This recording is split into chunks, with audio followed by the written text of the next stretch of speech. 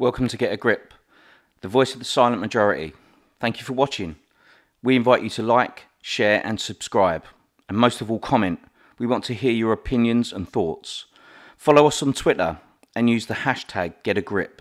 We're very active on Twitter and it's always fun mining the lefty salt in the Twitter sphere.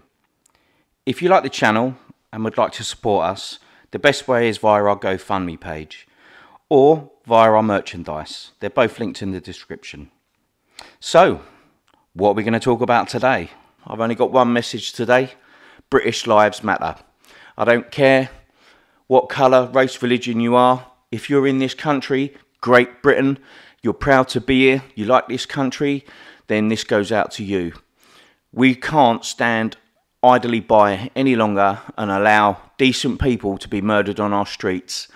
For that kind of stuff to then be called a terror attack, which I do not believe the attack at or after the Black Lives Matter protest in Reading was a terror attack.